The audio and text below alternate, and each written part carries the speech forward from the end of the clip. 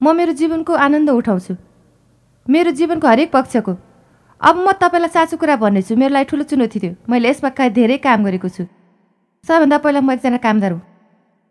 बाल्यकालमा म माथि दुर्व्यवहार भएको थियो अनि कामदारको रूपमा परिणत भएँ र मैले गरेको सबै कामको मूल्य र मान्यता पाएँ। मैले केही गरेको र बनाएको देखेर परमेश्वर मसित खुसी हुनुभएको छ र म साँच्चै नै सोच्थेँ कि मैले अरू थोक केही नगरी केही आत्मिक काम गर्दा उहाँ अझ बढी खुसी हुन्थ्यो होला।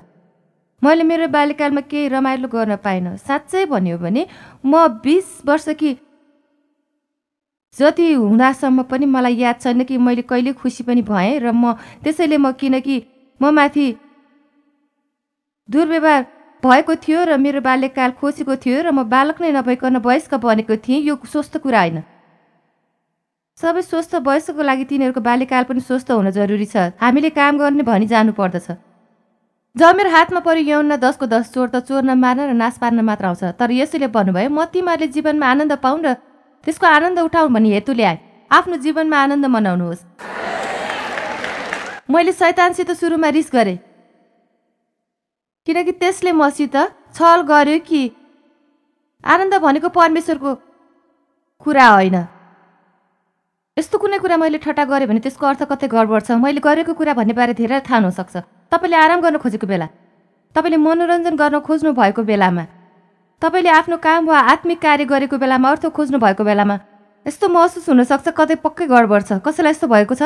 ठिकै छ, तपाईँहरू सबैलाई होइन, तर तपाईँहरूमध्ये धेरैलाई मलाई थाहा छ कि हामीलाई लाखौँ लाख मानिसले टिममा हेरिरहनु भएको छ। र मेरो विचारमा मानिसहरू परमेश्वरसितको सङ्गतिमा पछि पर्नको एउटा कारण यो पनि हो कि तिनीहरूले परमेश्वरको कामलाई पेसाको रूपमा गरे र तिनीहरू यो सोच्छन् कि अब तिनीहरूको जीवनमा केही आत्मिक गतिविधि गरे किनकि तिनीहरूले प्रार्थना गरेका छन् अनि एक कुनामा बसेर बाइबल पढेका छन् र बाइबल अध्ययन गरेका छन्। अब योभन्दा बाहिर ठुलो भव्य सुन्दर संसार छ जुन परमेश्वरले तपाईँको लागि रचना गर्नुभएको छ र उहाँ चाहनुहुन्छ तपाईँले यसको आनन्द उठाउनुहोस्। तर रचना गर्नुभएको कुरामा उहाँ चाहनुहुन्छ कि एक अर्कामा रमाउँ अनि उहाँ चाहनुहुन्छ कि हामी एक अर्कामा आफै रमाउँ र उहाँ चाहनुहुन्छ रमाउँ। समय भनेको एउटा रोचक कुरा हो। हाम्रो जीवनबाट बितिसकेको समय फेरि फर्केर आउने छैन। हामी सधैँ यसो भन्ने गर्छौँ कि थाहा छ म फेरि 40 वर्षको हुन चाहन्छु। अब यस्तो हुनेवाला छैन। हामीले यहाँ जतिसुकै समय बिताइसकेको भए पनि त्यो फिर्ता पाउने छैन। जब त्यो दिन बित्छ तब बित्छ, कसैले यो फेरि पाउने छैन। हामीले 2 घन्टा बिताइसक्यौँ, यो समय बितिसकेपछि बित्यो, तपाईँले त्यो फिर्ता पाउनुहुन्न। यो सभामा काम गर्न आउँछु, यहाँ मेरो काम हो र यही मेरो काम हो। जब मेरो काम सक्छ अनि म आफैमा रमाउन पाउनेछु र अन्त्यमा मैले चाल पाएँ कि थाहा छ वास्तवमा यो आसनमा म बाँचेको छु। त्यसैले यदि मैले यसमा रमाउन सकिनँ भने कहिले पनि कुनै कुरामा पनि रमाउन पाउँदिनँ। त्यसैले त मैले रमाइलो गर्ने निर्णय गरेको छु। तपाईँ आफूले चाहे जस्तो गर्न सक्नुहुन्न, तर रमाइरहेको छु।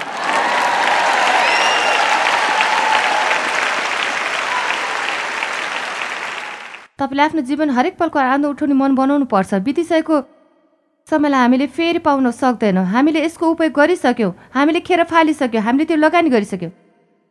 हामीले यही चाहेका छौँ, हामी यसैमा डराएका छौँ। हामीसित यति विवेक हुनु पर्थ्यो कि हामी यसमा रमाउन सकौँ।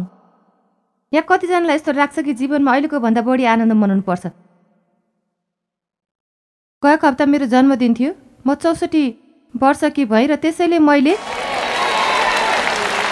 अब सुन्नुहोस्, मैले 23,360 को जीवन बिताइसकेँ। 560, 660, 560,640 घण्टा, 3,30,00,638,400 मिनट। यदि म 93 वर्ष बाँचेँ भने तपाईँले सोच्नुलाई किन 93 हो? मलाई थाहा छैन। एक दिन मनमा आयो, मैले भने प्रभु म 93 वर्ष बाँच्न चाहन्छु कि म सधैँभरि उपदेश दिइरहन सकूँ। म सन्तानलाई भन्ने गर्थेँ म उपदेश दिँदा दिँदै मर्न चाहन्छु। यो कुरा सुनेर उनीहरू रिसाउँथे र भन्थे के तपाईँ कल्पना गर्न सक्नुहुन्छ तपाईँ उपदेश दिँदै दिँदै ढल्नुभयो र मर्नुभयो भने कति उद्योग लाग्नुहुन्छ? म भन्थेँ कमसेकम आफूले चाहे यस्तो गरिरहेको हुन्छु।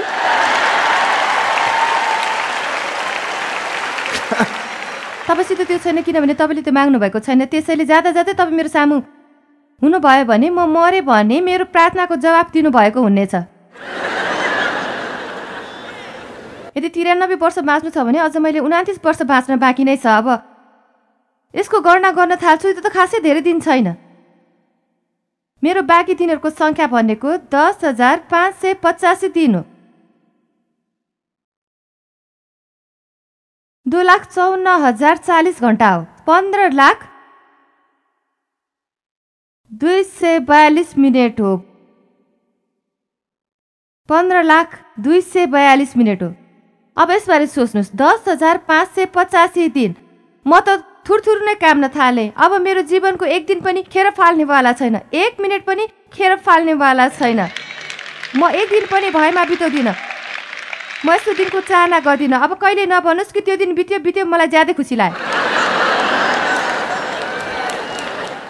यो त समयको हत्या हो। अझ तपाईँ के गर्दै हुनुहुन्छ? त्यसै समय बिताउँदैछु। होइन, हामी हाम्रो समय बिताउँछौँ र हामीले यो कुराको निर्णय गर्नुपर्छ कि त्यो समय हामीले आफूले चाहेको काम गरेर बिताउनुपर्छ। चाहे हामीले जेसुकै गरौँ, हामीले त्यसको आनन्द मनाउने निर्णय गर्नुपर्दछ। हामीले गरेका हरेक कुराहरू थाहा छ। हामी 60 जना विभिन्न मानिससित यात्रामा जाँदा हरेक किसिमको काम गर्नु पर्यो। सामान माथि राख, तल राख, ट्रकमा राख। अनि टोली फर्केर आउँदा, आफ्नो सहर आउँदा स्वाभाविक हो उनीहरू सकेसम्म छिटो छिटो आफ्नो घर जान चाहन्थे, आफ्नो परिवारसित भेट्न चाहन्थे। र मलाई लाग्छ तिनीहरू सबै नै थाहा छैन, तर मैले कसै कसैसित कुरा गर्दा तिनीहरू बेलुकीको 6 बजीसम्ममा पुग्ने देखिन्थे। र मलाई थाहा छ कि मैले यी सब काम गर्नु पर्दा म सोच्थेँ कि घर जान पर्खिनु पर्दाको छेड जस्तो उदेक लाग्दो छेड त अरू बेला कुनै हुनै सक्दैन। र मैले आखिर सोचेँ कि एक दिन मैले यही बसिरहनु पर्ने हो भने म यसैमा रमाउने गर्छु, म यसैमा रमाउने छु। तपाईँले कुनै पनि कुराको आनन्द मनाउन सक्नुहुन्छ यदि मन बनाउनु भयो भने। यदि तपाईँले आफ्नो मन बनाउनु भयो भने ट्राफिक जाममा पनि रमाउन सक्नुहुन्छ। अझै निर्णय गर्नुहोस्, यसबारे सोच्न थाल्नुहोस् अनि यसलाई स्वीकार गर्नुहोस् कि म मेरो जीवनको प्रत्येक पलको आनन्द उठाउने छु र म कुनै पनि पल खेर फाल्नेवाला छैन। त्यसैले अधिकांश मानिसले यस्तै गर्ने गर्छन् र त्यतिन्जेलसम्म घर जानको लागि हतारिन थालेका हुन्छन् र घर जानको लागि आतिन्छन्। तपाईँहरूमध्ये कसैले यस्तो मन पनि बनाइसक्नुभयो होला कि घर पुग्दा यदि मैले भने जस्तो भएन भने, यदि कसैले गरेन भने त्यसले मेरो रिस देख्नेछ।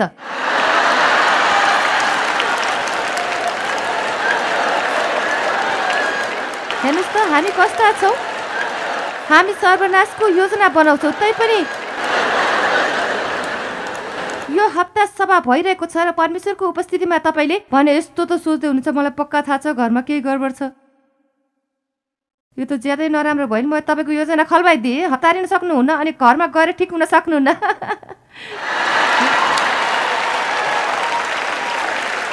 तपाईँले गएर साँच्चैको ईसाई जसरी व्यवहार गर्नुपर्ने हुन्छ। हालेलुया।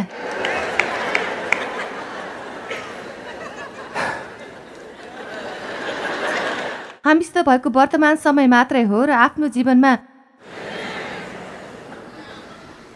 हामी एकछिन पछि गएर के हुन्छ भन्ने कुरा कसैलाई थाहा हुँदैन। हामी जीवित छौँ, त्यसैको उत्सव मनाऊ। हामी जीवितै भएकोमा उत्सव मनाउन सुरु गरौँ। उपदेशक 2:4। मैले ठुला योजनाहरू थालेँ। मैले मेरो निम्ति घरहरू बनाएँ, मैले दाखको खेत स्थापना गरेँ, मैले बगैँचाहरू र उद्यानहरू बनाएर तिनमा सबै प्रकारका फलफुलका रुखहरू रोपे। लहलह बढ्दै गरेको वृक्षहरूका उद्यानहरूलाई सिँचाइ गर्न मैले पानीका ठुला ठुला जलसाय बनाएँ र मेरै लागि बनाएँ, मेरै लागि गरेँ, मैले आफैले पाएँ। पद 17। यसैले मैले मेरो जीवनलाई घृणा गरेँ।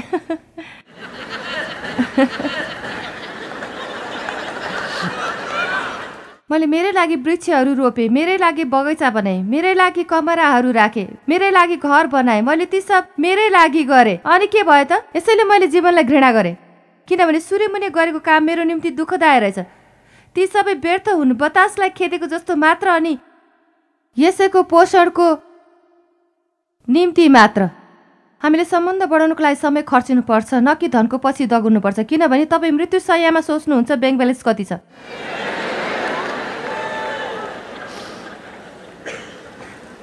पद 24 अब उसले केही जान्न थाले। मानिसले खानु पिउनु र आफ्नो काममा सन्तुष्ट रहनुभन्दा अझ अरू बढी केही पनि गर्न सक्दैन। यो पनि परमेश्वरको हातबाट आएको म देख्छु। मेरो विचारमा यो धेरै रोचक छ कि तिनले भने कि आफ्नो परिश्रमको फलमा नै सन्तुष्टि खोज्नुपर्छ। यो स्वाभाविक रूपमा पाइँदैन। कहिलेकाहीँ तपाईँले कठिनाइपूर्वक हासिल गरेको कुरामा पनि आनन्द मनाउन सक्नुहुन्छ।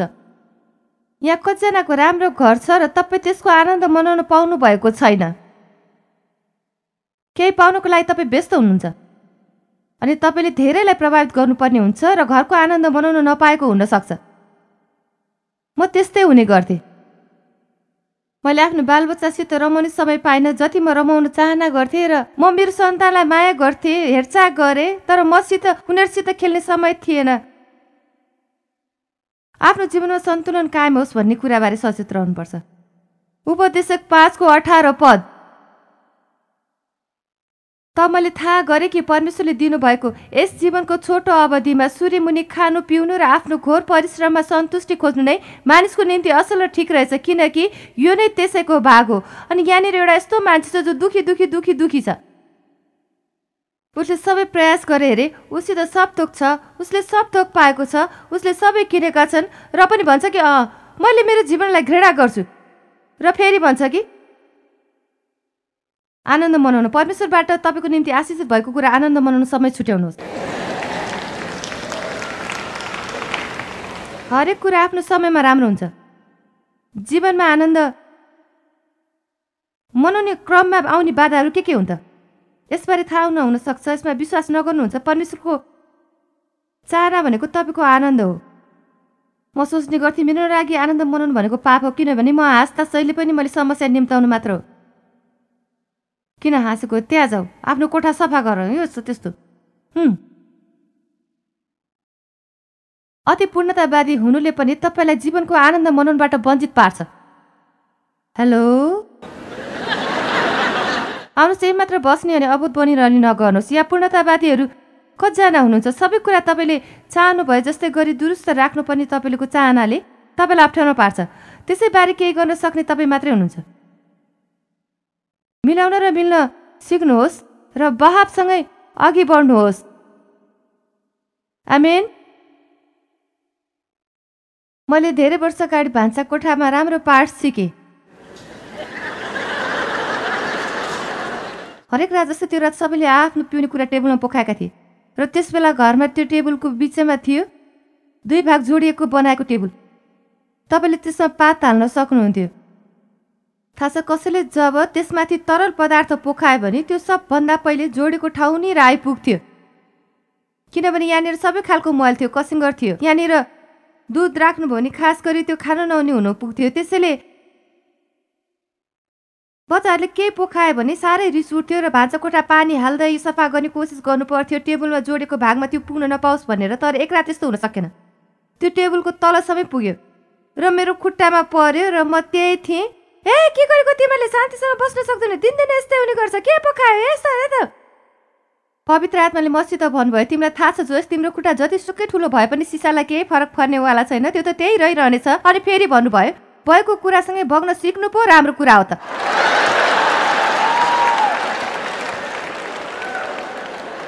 त्यसैले पूर्णतावादीहरूले भएको कुरासँगै बग्न सिक्न जरुरी छ।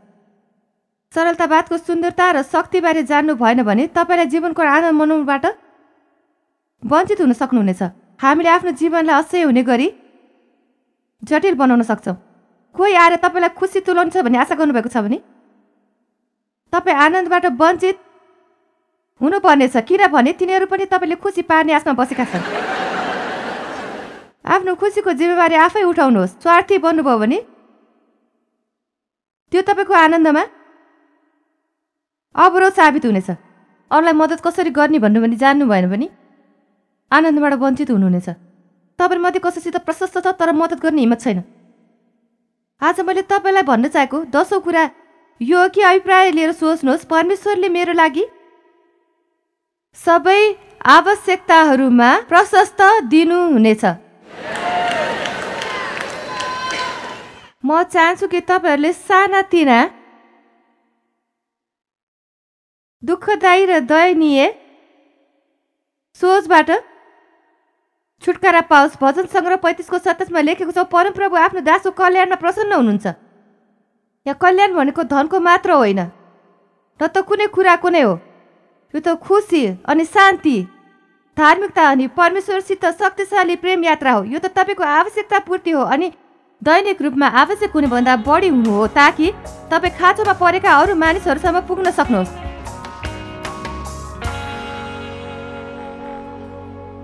थाहा छ, समय सबैभन्दा मूल्यवान छ र यसलाई कसरी उपयोग गर्ने भन्ने जान्न जरुरी छ। परमेश्वर यो कुरामा प्रष्ट हुनुहुन्छ कि हामीले हाम्रो समय खर्च विवेक लगाएर गर्नेछौँ र यसैबीच हामीसित भएको समयको अनि प्रत्येक पलको आनन्द पनि मनाउनेछौँ। आफ्नो समय खेर नफाल्नुहोस्। तपाईँसित समय नै छैन भने पनि कहिले नभन्नुहोस्। केवल यति निर्णय गर्नुहोस्, आफूसित भएको समय सक्दो उपयोग गर्नेछु। जिन्जर मसितै हुनुहुन्छ, समयसँग सम्बन्धित तपाईँका प्रश्नहरू लिएर, जसमा प्रत्येक पलको आनन्द कसरी मनाउने भन्ने बारे प्रश्नहरू छन्। थाहा छ। यो के हो भने धेरैजसो मानिसहरू सहजै समस्यामा पर्ने गर्छन्, जस्तो कि के म साँच्चै जीवनको आनन्द उठाउन सक्छु? मैले गर्नुपर्ने धेरै कामहरू छन्। मैले धेरै गम्भीर कुराहरू सोच्नु पर्दछ। यो संसार नै गम्भीर ठाउँ हो। हामी सबैको लागि यो यति सजिलो छैन ग्रहण गर्न। परमेश्वर प्रतिदिनको जीवनमा आनन्द उठाओस् भनी चाहनुहुन्छ। धेरै जसो त यो मनस्थितिको हो कि सबैभन्दा पहिला मेरो विचारमा धेरै मानिसहरू कमसे कम आफ्नो जीवनमा प्रत्येक पलको आनन्द मनाउनुपर्छ भन्ने जानेका हुँदैनन्। तिनीहरूको दृष्टिमा आनन्द भनेको केही कामको लाग्दैन वा तिनीहरू आफूले जे चाहन्छन् त्यही गर्ने गर्छन्। यानि कि घरको सफाई गर्दै, किराना पसलमा जाँदै कसरी आनन्द मनाउन सक्छु, वा मलाई काम त्यति प्यारो नै छैन भन्ने मेरो कामको उठाउन सक्छु। र सत्य कुरा त्यही हो कि हामी जे गर्छौँ त्यसमा आनन्द उठाउने कुराप्रति हामीले जोड दिन सक्नुपर्छ। जान्नुपर्छ कि कसरी सत्यको आनन्द मनाउने हो कि हामीले हाम्रो तर्फबाट के गर्छौँ जुन हामीले परमेश्वरसित गर्नुपर्छ। यदि हामीले यो जान्न सक्यौँ भने उहाँ हामीसित हुनुहुन्छ। हरेक कुरामा यो भावनामा मात्र बसिरहनुहुन्छ, जसमा चर्च भन्ने गर्छौँ हामी। मैले सिकेको कुरामध्ये एउटा यो हो कि मैले अलौकिक भनेको के हो र लौकिक भनेको के हो भनी गरेको विभाजन गलत हो। धेरैजसो के हुन्छ भने हामी जीवनमा सामान्य कुराबाट गुज्रिरहेका हुन्छौँ अनि हामी के आत्मिक कुरा गर्नतिर सक्छौँ, किनभने हामी सोच्छौँ कि हामीले आफूबारे राम्रो कुरा सोच्न सक्छौँ, म साँच्चै नै राम्रो गरेको छु भन्ने कुरा। तर सत्य यो हो कि परमेश्वरले हामीलाई बाँच्नको लागि साँच्चै नै सामान्य जीवन दिनु भएको छ। र थाहा छ, गएको हप्ता म केही सोच्दै, अनि थाहा छ धेरै अगाडिको कुरा होइन, जति बेला म जिम्बाब्वे अफ्रिकामा थिएँ, 2,25,000 मानिसहरूको सामु उभिएर उपदेश दिँदै थिएँ र त्यही दिन मेरो जन्मदिन परेको थियो। तिनीहरू सबैले गीत गाउँदै थिए र म वास्तवमा अद्भुत थियो। 2 हप्ता पछाडि मेरो गाडी एउटा पसलतिर गुडाउँदै थिएँ। थाहा छ, सामान्य टोयलेट पेपर उठाउनु भयो? सामान्य रूपमा हरेक दिन गरे चाहिँ। र थाहा छ, म इमान्दारीपूर्वक भन्न सक्छु कि मलाई त्यो क्षण साह्रै आनन्ददायक लाग्यो र म यो भन्दिनँ कि म ज्यादै आत्मिक छु र मैले यो जानेकी पनि छु। मैले जानेको पहिलो कुरा यो हो कि हामीले यो कुराको सामना गर्नुपर्छ, हामीले जीवनमा आनन्द उठाउनुपर्छ भन्ने कुरा परमेश्वरको चाहना हो। यसरी वा जसरी भए पनि हामीले भित्र धार्मिक कुरा पसेकै हुन्छ र हामी सोच्न सक्दैनौँ कि परमेश्वरसित पनि धेरै रमाउन सकिन्छ। थाहा छ, यो यस्तो कुरा हो कि मेरो विचारमा तपाईँको साना नानीहरूबाट सुरु हुन्छ। यस्तो हो कि चुप लाग, तिमी परमेश्वरको घरमा छौ। थाहा छ, हामीले यो बुझ्न जरुरी छ कि परमेश्वर हाम्रो मित्र हुनुहुन्छ। यो उहाँको पवित्र हुनुहुन्छ, आदरणीय हुनुहुन्छ। उहाँसित उचित रूपमा डराउनु पर्छ। तर हे परमेश्वर आनन्दको लागि हुनुहुन्छ। थाहा छ, यो विषय मेरो लागि महत्त्वपूर्ण छ, किनभने हामीले कार्यक्रमको नाम नै राखेका छौँ, आनन्द उठाउनुहोस् प्रतिदिनको जीवनमा। धेरै वर्ष अगाडि वचनमा छ जीवन नाम राखेका थियौँ र त्यसलाई आनन्द उठाउनुहोस् प्रतिदिनको जीवनमा गऱ्यौँ, किनकि सामान्य रूपमा मैले यो सोचेँ कि योभन्दा दुःख लाग्दो के होला। यसो हाम्रो लागि सब गर्नुभयो, तर हामीले त्यसको आनन्द उठाएनौँ भने। आनन्द उठाउनै पर्छ। परमेश्वरले हामीलाई दिनुभएको प्रतिदिनको, र मलाई धेरै नै सुनिरहनु भएको छ र सोचिरहनु भएको छ कि मैले जस्तो यदि तिमीले भोग्नु परेको भए यो सब भनिरहन सक्ने थिएन। तपाईँले आउन बाँकी असल कुराहरूसित पनि आनन्द उठाउन सक्नुहुन्छ। र थाहा छ, प्रतिदिन हामीले यो भन्नुपर्छ कि आज मेरो लागि केही राम्रो हुनेवाला छ। थाहा छ, मेरो विचारमा हामीले गर्नुपर्ने पहिलो कुरा भनेको यो चोर त चोर्न, मार्न र नाश पार्न मात्र आउँछ। म त तिमीहरूले जीवन पाउन् र त्यो प्रशस्त मात्रामा पाउन् भन्ने हेतुले आएँ। मैले यहाँ सजिलैसित देखिरहेको छु कि अहिले कोही पीडामा छटपटाउँदै भनिरहेका छन्, मैले यो कसरी गर्न सक्छु? म साँच्चै यस्तो गर्न चाहन्छु, किनकि हामी सबै खुसी हुन चाहन्छौँ। मैले यो कसरी गर्ने? सायद यो यस्तो मानिस कोही हुनसक्छ जो तपाईँ जस्तै शोषित हुनुहुन्छ। तपाईँ आफ्नो अनुभव बोलिरहनु भएको छ, तपाईँले त्यो पीडा बुझ्नु भएको छ, त्यो परिवर्तन हुनसक्छ भनी तपाईँलाई थाहा छ। त्यसैले कसले कसरी यस्तो गर्न सक्छ? मैले हरेक कुरामा आनन्द नमनाउने समस्या भोगिसकेको छु। म चाहिँ धेरै कि म वास्तवमा निराश मान्छे जस्तो पनि थिइनँ, तर पनि म सोच्दिनँ थिएँ कि जीवनमा आनन्द मनाउन सकिन्छ र मलाई थाहा छैन। मलाई यो सहने बानी परेको थियो। केही गर्थेँ वा कसैमा व्यस्त रहने गर्थेँ र छोटो कथा भन्दाखेरि मैले महसुस गरेँ कि जीवनमा आनन्द उठाउन सकिरहेकी छैन र त्यति बेला पनि के यस्तो घटना घट्यो र तर जीवनको सोमबार, मङ्गलबार, बुधबार, बिहिबार, शुक्रबार अनि सोमबार थाहा छ मैले सबै आनन्द उठाएन। खासै जब वास्तवमै देख्थेँ कि परमेश्वरको हृदय पनि शोकमा छ मैले आनन्द नउठाएको देख्दा, अनि यसो मर्नुभयो ताकि मैले आनन्द मनाउन सकु भनेर। अनि मैले अठोट गरेँ कि जीवनको म पनि आनन्द उठाउनेछु। तर मैले यस्तो गर्न खोज्दा मैले फेरि पछाडिबाट सुरु गर्नु पर्यो। मैले किन हो मेरो जीवनको आनन्द उठाइरहेकै छैन र परिवर्तन गर्न चाहन्छु र मैले यसको आनन्द उठाउन सकोस्। सबभन्दा पहिला परिवर्तन गर्नु परेको कुरा मेरो मनस्थिति हो र सबभन्दा पहिला मैले कि यो सोच्नुपर्छ कि मैले मेरो सोचाइबाट मुक्ति पाउनुपर्छ। त्यति बेला आनन्द उठाउनेछु। नाइ, म अहिले नै आनन्द उठाउने होइन, जब हुने बेलासम्म अर्को तब आइसक्छ। तपाईँले सही भन्नुभयो कि आजै आनन्द उठाउनेछु। अनि मैले विश्वास गर्नु पर्यो कि जीवनमा केही नभए पनि आनन्द उठाउनेछु ताकि मैले भलाको कुरा पत्ता लगाएर त्यसको आनन्द उठाउन सकु। मैले जानु पर्थ्यो कि काममा डुब्ने मान्छे हुँ र धेरै परमेश्वरलाई प्रसन्न पार्ने कोसिस गर्छु अनि सही काम गर्छु र यो सब सिक्नुपर्छ थाहा छ र उहाँ हाम्रो विश्वासमा प्रसन्न हुनुहुन्छ। अनि हो, हामीले गरेको काममा परमेश्वर रक्षा गर्नुहुन्छ, तर पूर्णतावादी अभिव्यक्तिबाट भने परमेश्वर प्रसन्न हुनुहुन्न र त्यसैले तपाईँले आनन्द उठाउन सक्नुपर्छ। हो, किनभने जो कोहीलाई जुनसुकै बेला समस्या पर्न सक्छ, थाहा छ? कि गएको शनिबार म यो सोचेर खाना खान गएको थिएँ कि सबै कुरा ठिकठाक हुनेछ, रमाइलो हुनेछ, तर यस्तो घटना घट्यो कि दिनभरिको काम नै बदलिन पुग्यो। त्यसपछि त्यो दिन रमाइलो हुन सकेन। त्यसैले मैले आफैसित कुरा गर्नु पर्यो कि त्यो कुराले मलाई आफूतिर तानेर नलगोस् अनि मेरो दुई दिन वा दुस्वप्न बन्न पुगोस्। र हामीले यो जान्नुपर्छ कि थाहा छ सबै कुरा एकसाथ भलाइकै काममा लागेको हुन्छ। यस्तो कुरा पनि जुन अहिले नराम्रो लाग्न सक्छ, यसको पनि कुनै अभिप्राय हुने गर्छ र यो सबै परमेश्वरको बसमा छ र हामीले पनि केही कुरा छोड्नु पर्नेछ। र तपाईँले यो के भन्ने जान्नुभन्दा अगावै तपाईँले आफैसित कुरा गर्नु छ। र थाहा छ यूहन्ना 16:24 लेखेको छ कि माग अनि तिमीहरूको आनन्द यसरी पूर्ण हुनेछ। त्यसैले यो मेरो लागि सबैभन्दा ठुलो कुरा हो। मैले आफैले नै यो काम गर्ने बानी छोड्नुपर्छ। विश्वास गर्नुहोस् हो, र परमेश्वरमा सुम्पिसकेपछि उहाँले त्यसको रक्षा गर्नुहुन्छ भने विश्वास गरेपछि अहिले म आफै आनन्द उठाउन सक्छु। यो त धेरै ठुलो कुरा हो, किनभने हामी सधैँ सोच्ने गर्छौँ कि आज खुसी हुनका लागि मैले के गर्नुपर्ने छ, कसले के गरेर खुसी बनाउनेछ होला। साँच्चै नै मैले सबैभन्दा पहिला जिन्जर मैले मेरो खुसीको जिम्मेवारी वहन गर्नु पर्यो र मेरो लागि यो धेरै ठुलो कुरा थियो। म देवले खुसी पार्छ भन्ने सोचिरहन्थेँ, मेरो बच्चाले खुसी पार्छ भन्ठान्थेँ। थाहा छ संसारले मलाई खुसी पार्नेछ, जे भए पनि मेरो खुसीको जिम्मेवारीमा आफैले वहन गर्नु पर्यो। यदि म खुसी भएन भने यो मेरो गल्ती हो। यदि म खुसी भएन भने यो मेरो गल्ती हो। मलाई थाहा छ धेरैलाई यस्तो हुने गर्छ कि मैले के ठट्टा गर्नुपर्छ, तर मेरो सोचाइमा यो हो कि यो सोचाइ भनेको नयाँ तरिका हो। कि यसबारे सोच्नुहोस्, यसबारे अहिले सोचिहाल्नुहोस्। यदि खुसी हुनुहुन्न भने त्यो तपाईँको गल्ती हो। थाहा छ तपाईँलाई मसित रिसाएर केही हुनेवाला छैन, किनकि मैले तपाईँलाई देख्न सक्दिनँ। तर म तपाईँहरूलाई यो बुझाउन मद्दत गरिरहेको छु कि जबसम्म तपाईँलाई लागिरहन्छ तपाईँको खुसी अरूको बसमा छ भने तपाईँले आफ्नो हात शैतानलाई दिँदै हुनुहुन्छ। र यदि तपाईँले यस्तो भन्नुभयो भने म खुसीको लागि उत्तरदायी हुनेछु अनि तपाईँ खुसी हुने निर्णय गर्नुहोस्।